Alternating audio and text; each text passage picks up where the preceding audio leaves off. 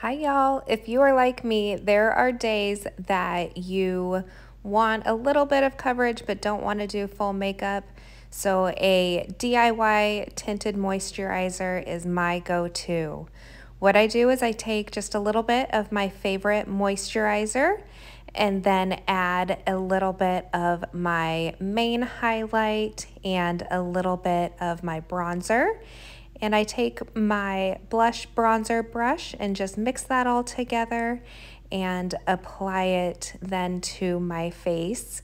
The main foundation shade will provide just a little bit of coverage, and that bronzer then gives you that warm glow from within. This is a perfect way to do your makeup for a beach day or on those hot summer days where you just don't want a full face of makeup.